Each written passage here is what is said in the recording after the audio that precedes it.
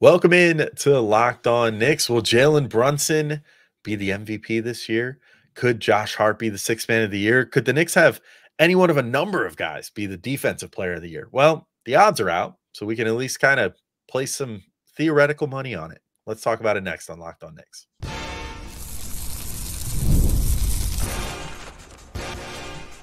You are Locked On Knicks, your daily New York Knicks podcast. Part of the Locked On Podcast Network. Your team every day. All right, welcome in to Locked On Knicks. Today's episode is brought to you by FanDuel. Make every moment more. As the playoffs wind down, the sports stop sporting like we want them to, but this summer FanDuel is hooking up all customers with a booster or bonus daily. That's right, there's something for everyone all day, every day, all summer long. Visit FanDuel.com to get started. And I want to thank you guys for making Locked On Knicks first listen today and every day, whether you're checking us out on your favorite podcast platform or taking in the sights and sounds on YouTube. We appreciate you making us part of your daily routine. Make sure you hit that auto download function on your favorite podcast app or the notification bell on YouTube so you never miss an episode, because even during this doldrummy part of the offseason, we're still coming to you guys at least 3 days a week, if not more. So if any big news breaks, we'll always be right there, but minimum 3 times a week and then 5 times a week during the season. So you never want to miss an episode. I'm Alex Wolf. I'm editor-in-chief at Knicks site The Strickland, which you can find at strick.land. And he is Gavin Shaw, your favorite play-by-play broadcaster. And today, Gavin, we've got some odds to get into. FanDuel odds came out. Of course, we mentioned who our show sponsor is. So, of course, we know what odds we got to talk about.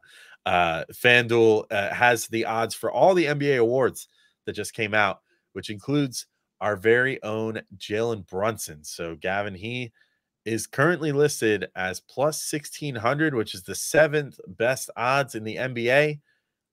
Too little, too much? How much of your real or fake money are you putting on that? What do you think about plus 1,600 for Jalen Brunson for MVP? Yeah, I wish we still had Monopoly Go as a sponsor. I could say my Monopoly money that I'm going to put on this, but I can't because they left us. Hopefully they come back. Anyways, plus 1,600. They're not paying us for that anymore. We got to bleep that now. Yeah, can't say that anymore. Anywho, a name we never have to bleep, Jalen Brunson.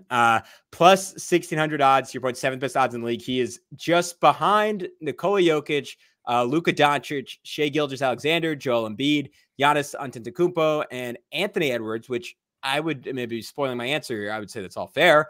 He is just ahead of one spot. I thought this was surprising and interesting and a little scary. He was one spot ahead of Victor Wembanyama, who already is the 8th best odds heading into his second year in the NBA to win MVP. I would assume it hasn't happened since someone like Lou Alcindor or maybe Magic Johnson or Larry Bird, that someone in their second year in the NBA won MVP. I got to look that up. David Robinson, maybe? David Robinson, that's a good guess. He came in older.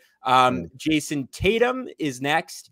Ja Morant, Steph Curry, Kevin Durant, LeBron James, Tyrese Halliburton, Devin Booker, all behind Jalen Brunson. First of all, I'm going to say that's a lot of respect for Jalen Brunson, so I appreciate that. Well-deserved after he finished 5th a year ago.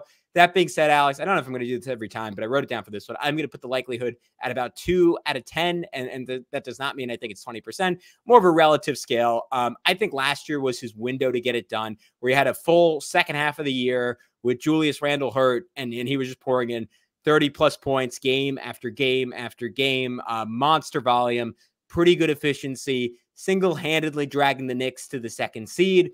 And that was, like, in my mind, pretty much the best-case scenario for a Jalen Brunson MVP run.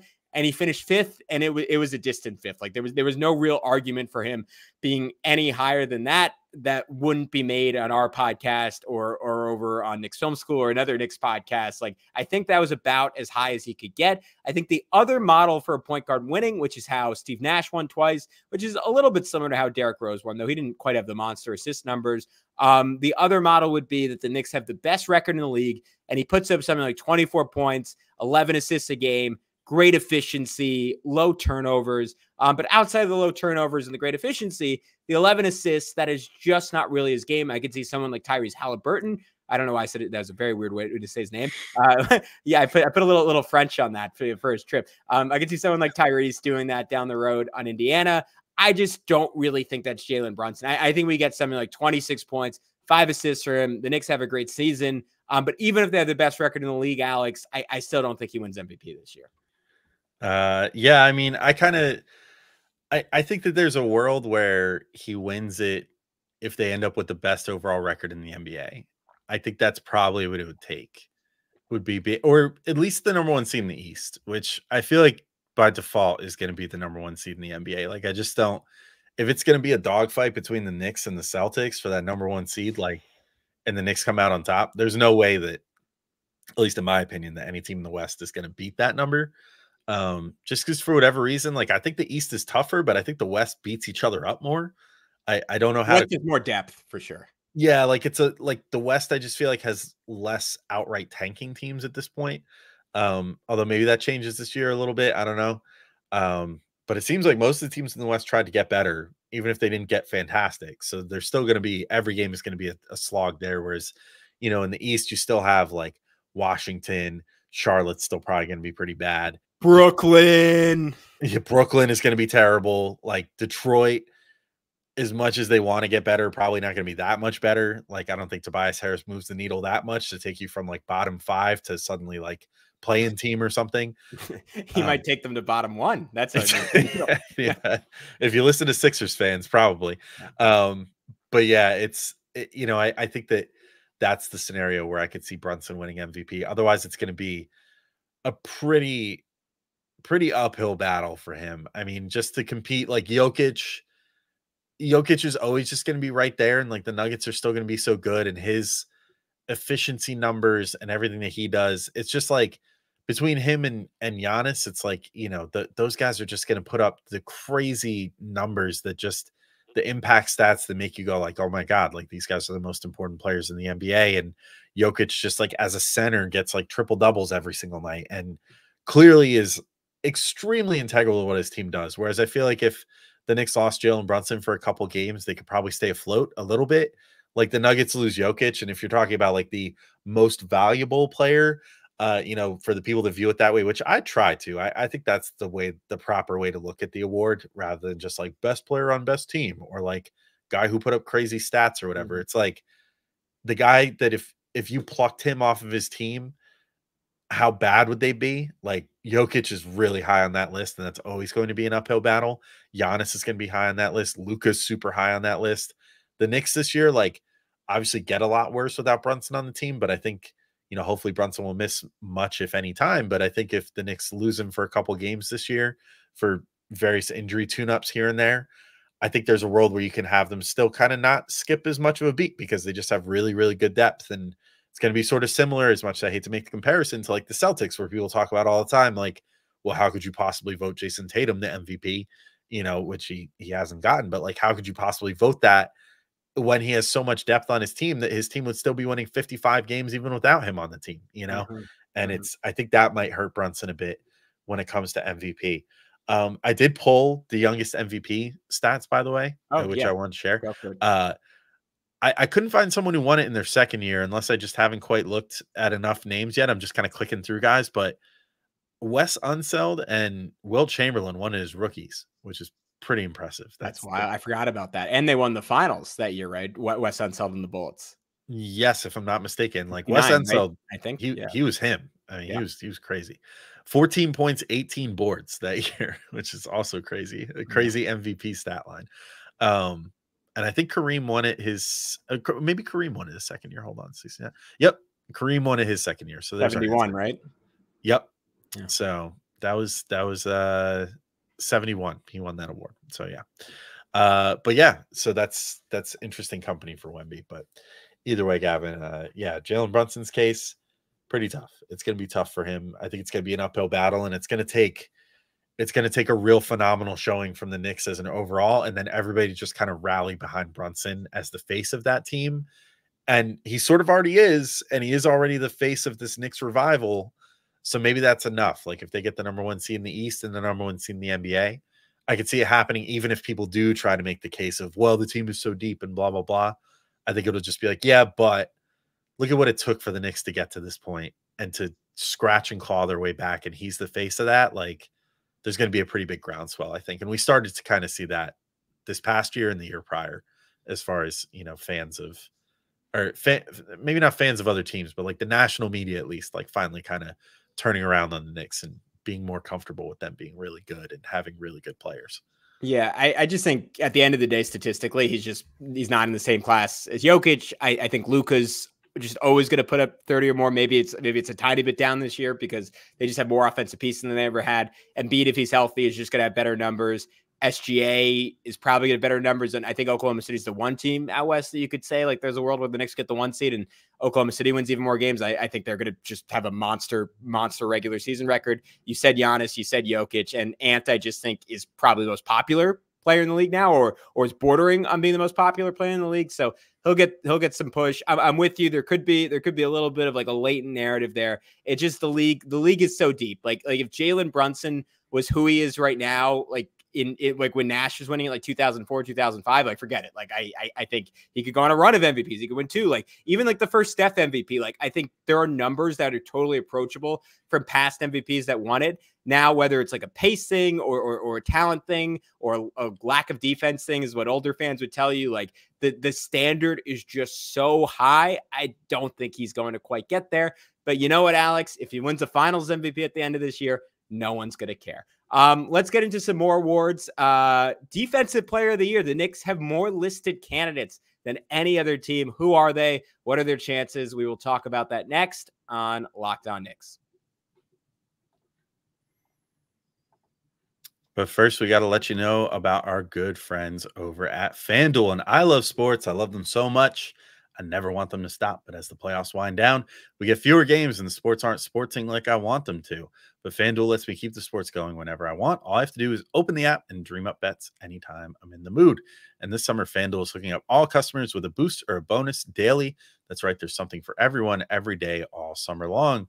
And if you're like me and you're still just waiting for the Knicks to come back, and maybe you're like me and you don't feel confident enough to bet on something like baseball, then you're already looking at all these Knicks futures. I highlighted it on the last episode. I'll throw it out there again. The Knicks plus 1,000 for the in-season tournament, I think is pretty solid. So you got ahead of them the Celtics plus 450, the Thunder plus 750, the Bucks plus 850. I don't know why specifically the Bucks ahead of the Knicks instead of like everybody seems to think the Sixers and Knicks are the ones that are next in line for that. Maybe just assuming the Bucks will still be healthy by that point in the season early on.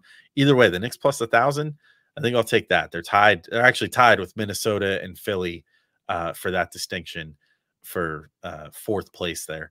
But I'd say why not? I think the Knicks are going to click early. I think they're going to come out the gate strong, and they'll be in good shape to potentially win the in-season tournament, especially to get that good seeding or whatever and get, qualify. Sorry, not the in-season tournament, the NBA Cup. At any rate, bet on that, plus 1,000 for the Knicks. So head over to FanDuel.com and start making the most of your summer.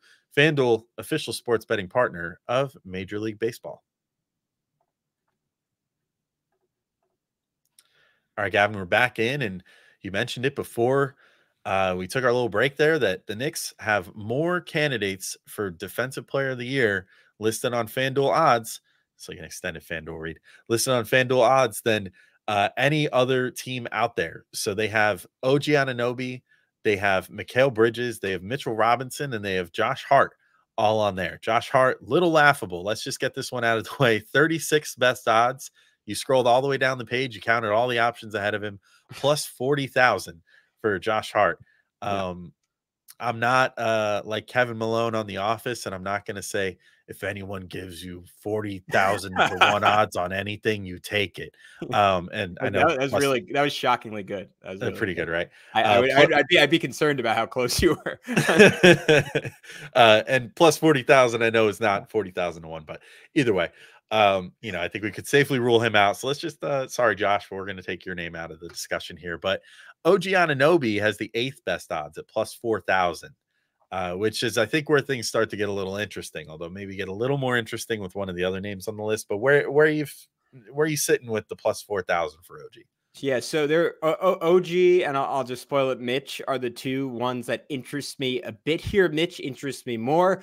But first, I'll say OG. I gave Brunson a 2 out of 10 on my arbitrary rating system. I'm giving OG Anunoby a 1.5 out of 10, and that is nothing against OG. It is just pretty much impossible to win this award at this point if you're not a center. Mikal Bridges, 3-4 years ago now, finished 2nd, which was exceptional, and because he was the linchpin of the best defense in the NBA, and that is certainly the model. But you also need a year where there isn't a standout big. And the ultimate thing, just like I mentioned Wemby last segment, unfortunately, I'm gonna keep bringing up the big French dude.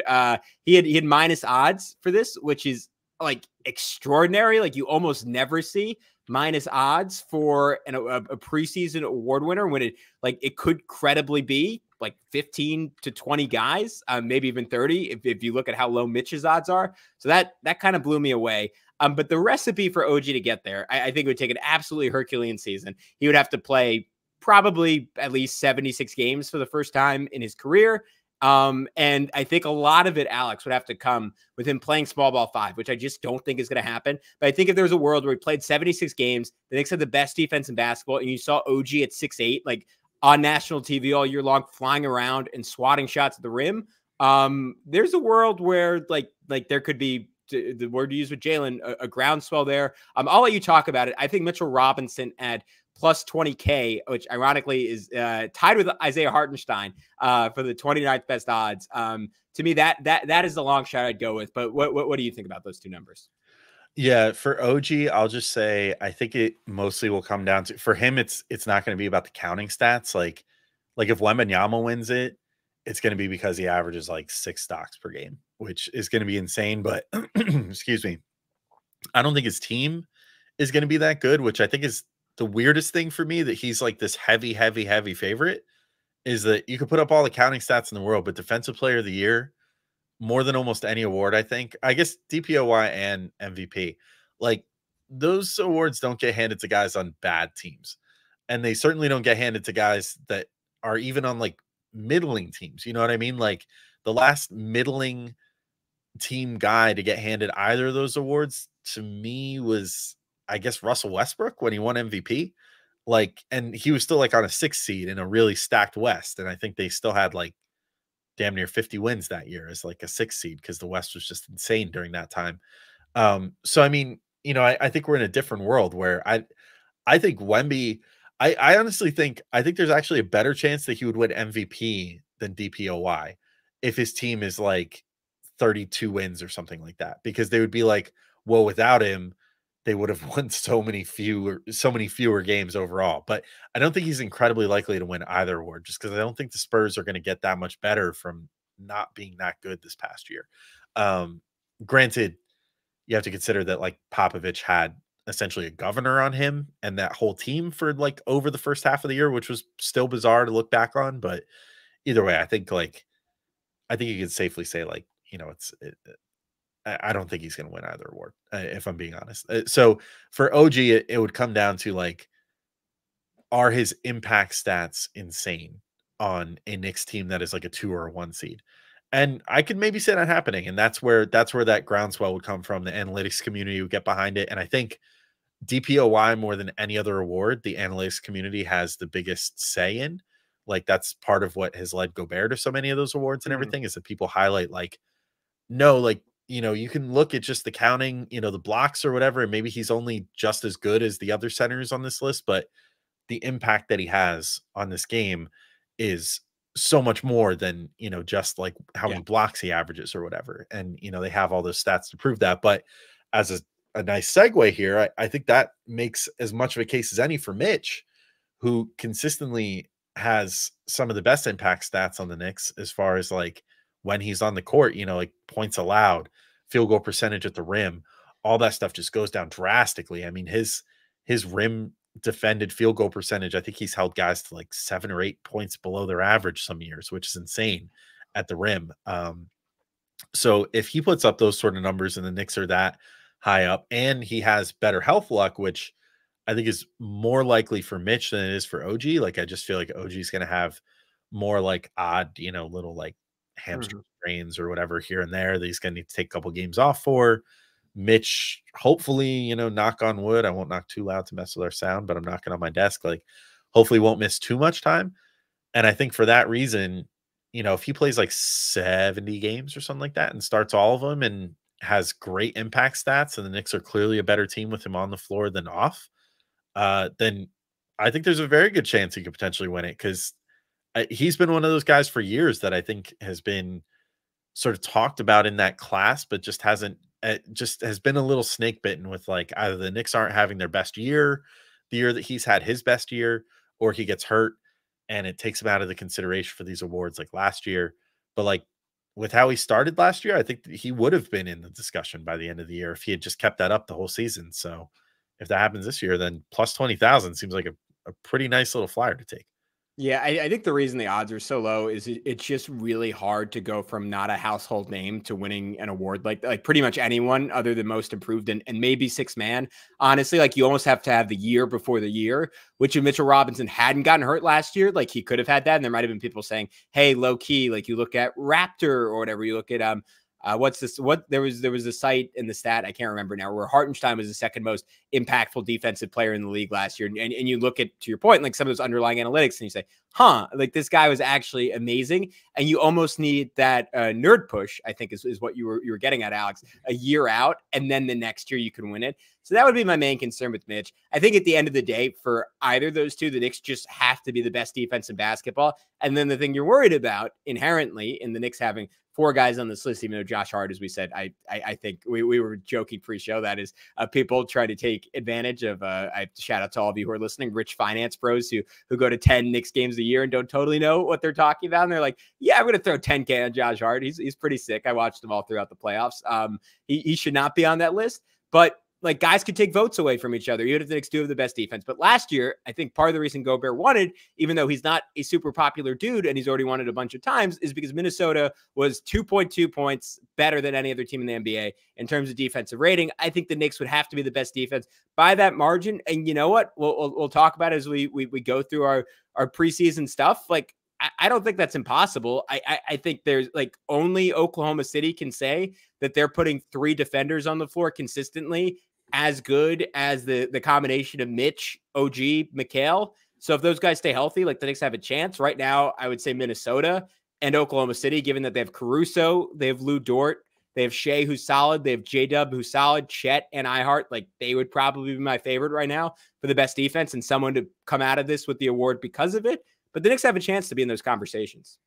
Yeah, for sure. And I mean, I feel like it's a double-edged sword for them. Like there's also a chance that all of the Knicks potential candidates for an award like this just cannibalize one another. Yeah, that's what I'm saying. Yeah. Yeah. Like I think they might have the best defense in the league, but not the defensive player of the year. And that might just happen. To your point, Gobert stands head and shoulders above the rest of his contemporaries on his team or whatever. And the Knicks just, it's going to be a village, it's going to take a village to win that sort of award or just get that sort of recognition for their defense this year. And that might ultimately kind of kill them. Especially even like OG, like if he looks like a better defender and whatever, but you still have Bridges out there that can absorb, guarding the second best player on a team, or like if the Knicks run into a Tyrese Maxey that's sort of cooking OG and he has the security blanket of Bridges behind him, I think that gets held against him ultimately in voting, where it's like, oh, well, you're the best wing defender on this team, but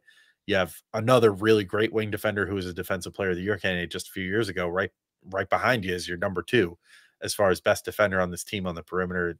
I think there's a good chance it kind of hurts them. But someone who maybe has a better shot would be Josh Hart at the six-man award, or perhaps Tom Thibodeau to win another coach of the year, or hilariously, maybe Paco Dottie to win a rookie of the year. Don't think that one's super likely, but let's talk through the remaining award candidates in just a second.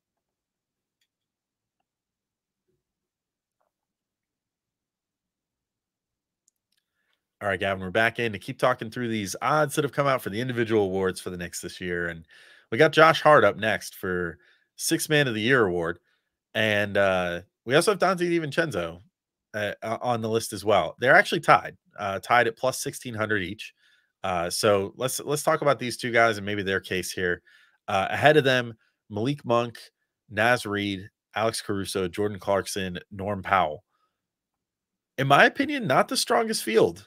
I actually think that this is a pretty good one to bet on. Like at plus 1,600, if you want to throw down like $5-10 on both of them and hope that maybe you get a really nice hit at the end of the year, like, I mean, not life-changing money or anything, but enough to go out and watch a playoff game and drink for free.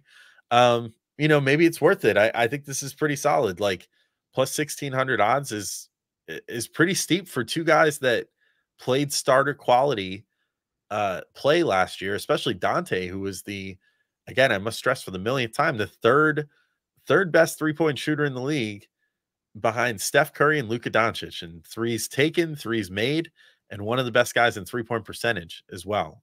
And which you cannot say for Luka Doncic, who shoots a high volume but does not shoot the highest percentage. Like Donte took a Steph Curry-ish volume and made him at a Steph Curry-ish level, which is crazy. And so he might very well score 15 points off the bench next year. If he's able to carve out enough minutes and everything. And I guess then it would come down to, do some of the extra stats work out? Do they, how heavily do they consider, like, oh, if he's averaging 15 points a game and 23 minutes a game or something like that, versus some other candidate who plays 30 minutes off the bench and is averaging like 22 points a game or something like that? Like, how would they weigh that? But I do feel like we're in a world where there's less of those like Lou Williams type guys or J.R. Smith type guys. Kind of just Malik Monk, right? Like he's really the main dude you would think of that's still in that category. I'm looking at the list, like Jordan Clarkson, Norm Powell have a bit of that, but Clarkson, I think, is kind of past his prime, and Powell like always seems to be on like the periphery of those conversations. So yeah, I think it's possible.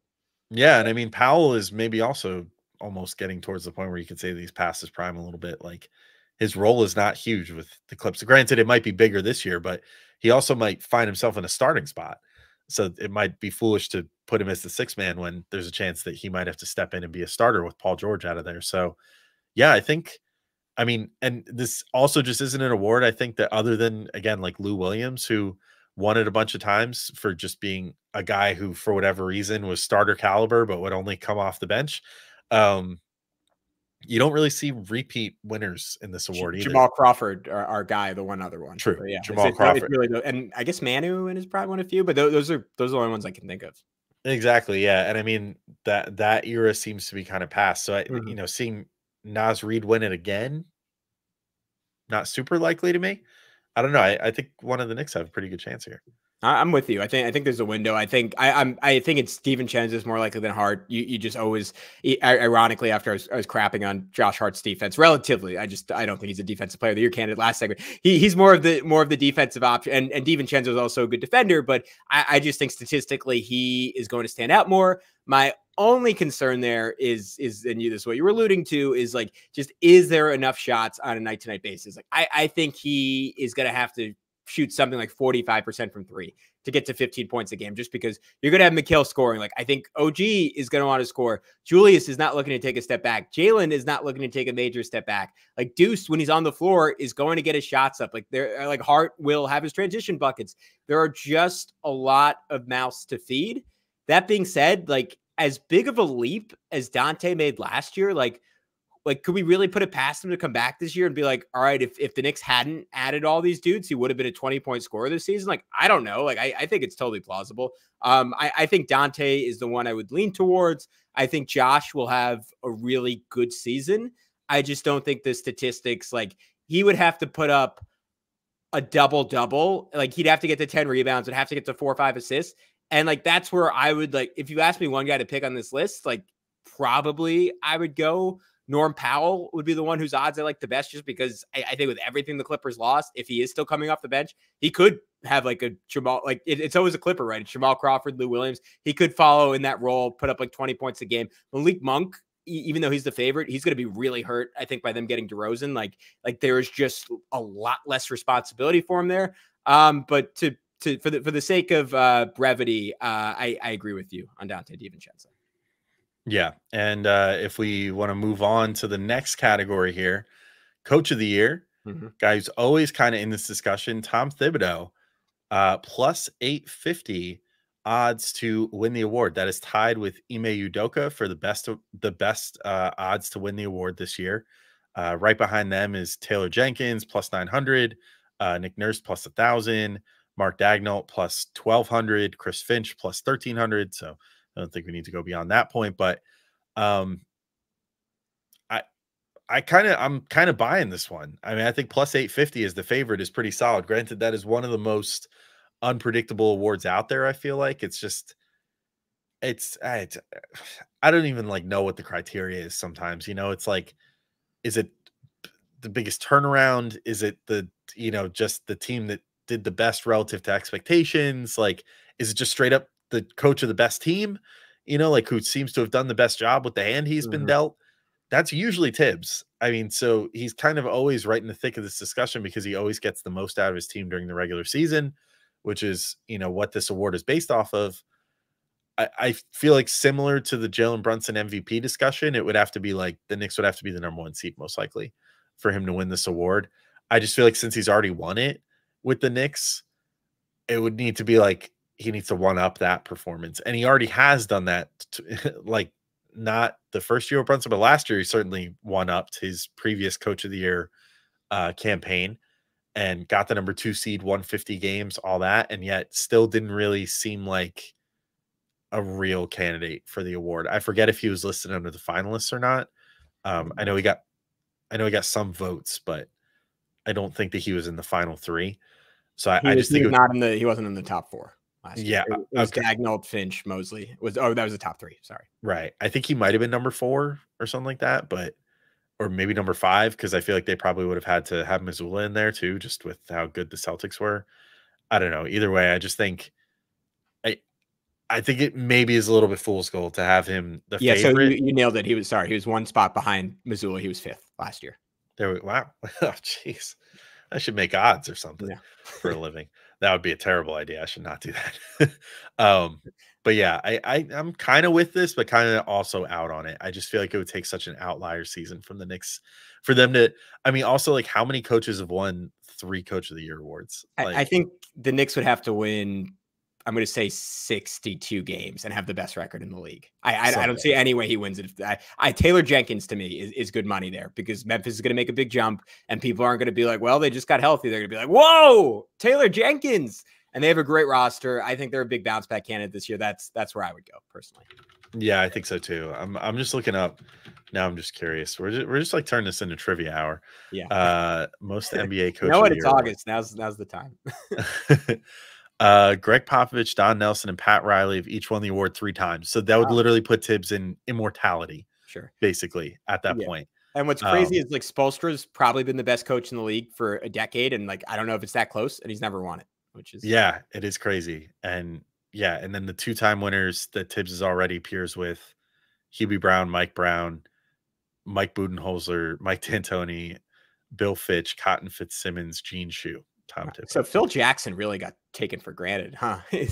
That's true too, man. Yeah. All right, never mind. Maybe this award means nothing. Maybe this award just doesn't actually mean anything. I don't know. Either way, where's Derek Fisher's Coach of the Year? Right? It's seriously. If he's not on the list, I don't want to hear it. Yeah. Or David Fisdale. David Fisdale's never won this. What a clown show. Mickey Mouse. What are we doing here? Clearly, the other Mike Miller. Nothing. Yeah. He should have won it that one year, man. He turned that season around. He laid the foundation for the Knicks that we know today, if we're being completely honest. Or when the Knicks win the title, the first segment's all about Mike Miller. All about Mike Miller. Yeah. It's the first segment. We'll have tears streaming down our face. I just really want to thank Mike Miller. Yeah. For everything. He started this all in 2019-20. Yeah, exactly. All right.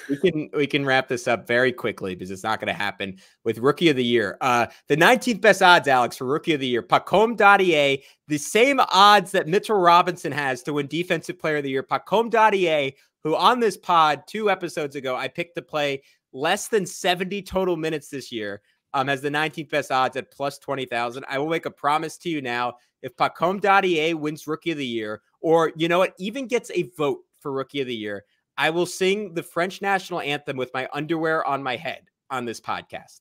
That is how sure I am he is not going to get a vote for Rookie of the Year. I'll just say if anyone gives you plus 20,000 odds on anything, you take it. No, yeah, that I mean the more like the better money there is plus 20,000 for Kolek, so but both would just be like, you may as well just light a couple bucks on fire at that point. So don't bet that. Take whatever money you're thinking of putting on Dadier and just put it on Mitch, and potentially actually make money. The Knicks have no most improved player candidates. No huge surprise there. And then clutch player of the year, they have Brunson in 5th at plus 1,200. That would imply that I'm going to put my homer hat on and just say that would imply that the Knicks are going to be in a lot of close games, and they won't be because they're just going to be blowing everybody out of the water. So, of course, he won't win that award. So don't put your money there either. Just take whatever money you were going to put on Brunson at plus 1,200 for Clutch Player of the Year and put it on Mitchell Robinson. I thought you were going to circle back and be like, put that money on Pacome. Put that money on Pacome and then take that money and put it on Mitch instead. Yeah, okay, there you go. There you go. We'll just keep the train going. Yeah. Sort of a Ponzi scheme of betting on these guys. Yeah, nothing like that. Yeah, that's exactly the vibes we want to give off here right at the end of the show. Anyways, the show is sponsored by FanDuel. Don't listen to that part, FanDuel. We'll leave this off. All right, we got to quit now before we get canceled by our sponsor. Thank you all for listening. We'll have plenty more episodes for you guys coming up, especially if any news breaks. Not anticipating there's going to be anything huge, but let's say Julius Randle extends or something like that. We'll definitely be here for you guys for that. But till next time, thank you all for listening, and we'll talk to you soon. Peace out, everybody.